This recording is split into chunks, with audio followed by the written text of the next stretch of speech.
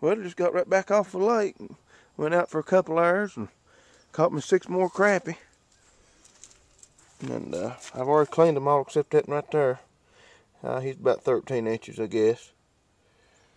And I'm going to finish filleting these, and that's what I've already got cleaned so far. I got 6 of them. But yeah, it's been pretty good crappie season, I swear it has. They're still biting good. It's the best fall I can remember for crappie.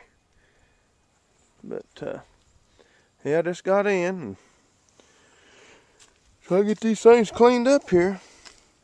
Oh, don't that look good? Somebody told me the other day, said, "You don't eat that fish out of the lake, do you?" Like, I said, "Well, sure." They said, "You better not do that. That's poisonous. That'll kill you, give you cancer." I thought, I didn't say myself. I thought to myself, "You're crazy. You're crazy." That's what I said to myself.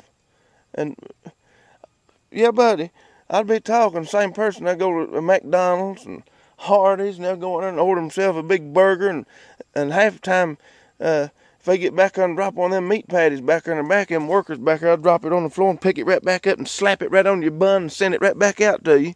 People don't even know what they're eating in these restaurants. And talking about poisonous and chemicals and stuff. Next time you go buy a bag of potato chips or any of that old processed food in the junk food aisle in the grocery store, read the back of it and tell me how many chemicals it's got in it. No wonder people's getting cancers and stuff. That's the daggum problem. People get on me eating a little meat out of the lake. Shoot. This ain't got no fecal hyalin in it or all that other yellow 5 or blue 10 and all that bunch of crap.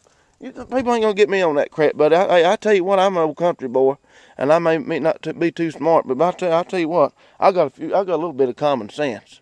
I ain't going to tell me that much of bull crap.